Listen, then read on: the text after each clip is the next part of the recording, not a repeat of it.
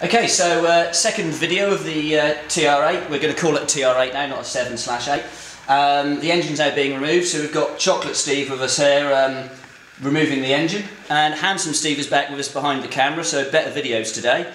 But before we start, I thought we'd better explain these names. So, Chocolate Steve, what's that in your top there? Tea break. Ah, okay.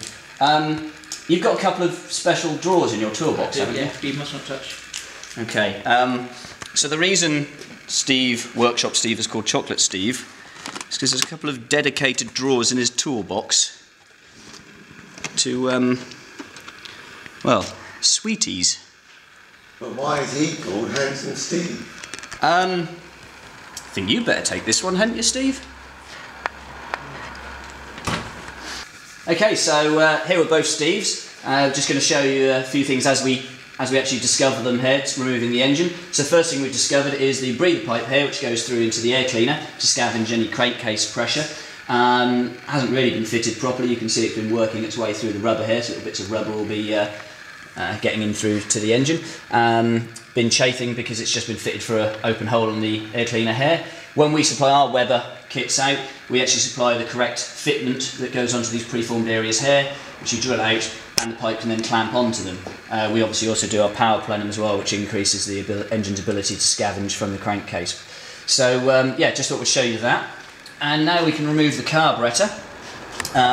As you know, we're doing away with this carburettor because we can get far better road tune on the Weber carb. And this is the Offenhauser 360 intake, which again we don't use because effectively it's a drag racing intake manifold because it's open port. And here is the intake manifold we'll be fitting. It's the Offenhauser dual port. The difference being your primaries of the carburettor are here and the secondaries of the carburettor here. So pretty much the entire time you're driving on the road you're on your primaries. Now with this intake manifold, the primaries are here, it's open port, one huge port all the way through to each intake valve. With this intake manifold, we're actually split, so if you can roll that over, Steve, please. You can see we've got two ports to each intake valve, which is obviously why it's called the dual port.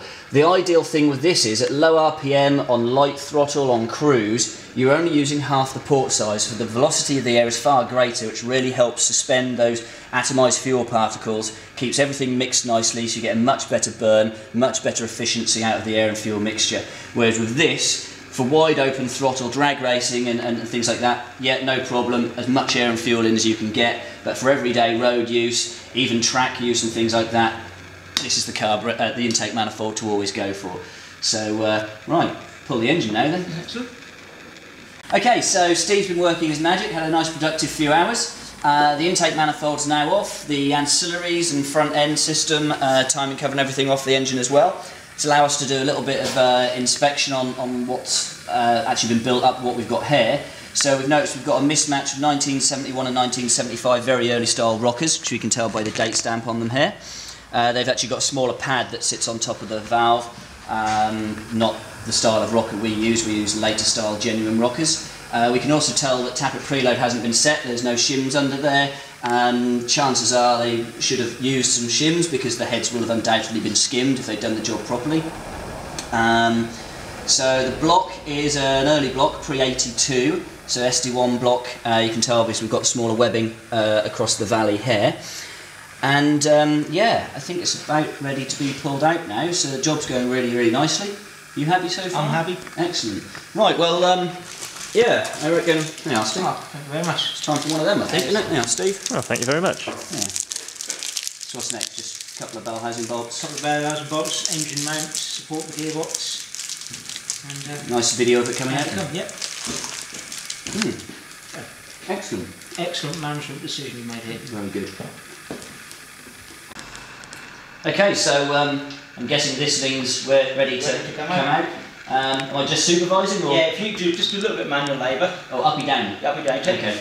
it. Righto. Flora, you ready? Right, if you both come up just a little bit. Oh, that's good. We're out, Why yeah. don't you stay there? Ian, if you come up, please. That's good. Floyd, you just want to watch the side, please, mate. Nice and steady. There's the front of the crank. Right, stop there. Let's rotate. in a few pipes, please. Excellent. All good? Yep, fine here. Nice and steady. Yep, got to clear that. Okay, ready?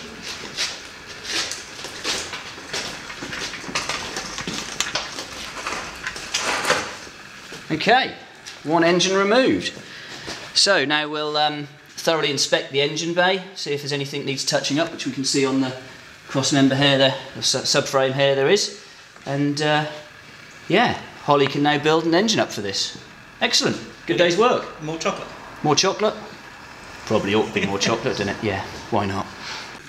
Okay, so Steve's just pointed out to us, he was just about to fit this engine up to an engine stand, and in a previous life this engine has had some severe damage to the rear of the casting here on the block, pretty much all the way around. So our suspicion is that originally this was fitted to an auto box and torque converter bolts or something managed to fly out and yeah, create a bit of a mess. Obviously it hasn't happened this time round, and we believe it wasn't a manual one because all the bolts and everything would have been facing the gearbox. So just thought we'd share that little piece of, well, that little finding with you. Certainly made a mess.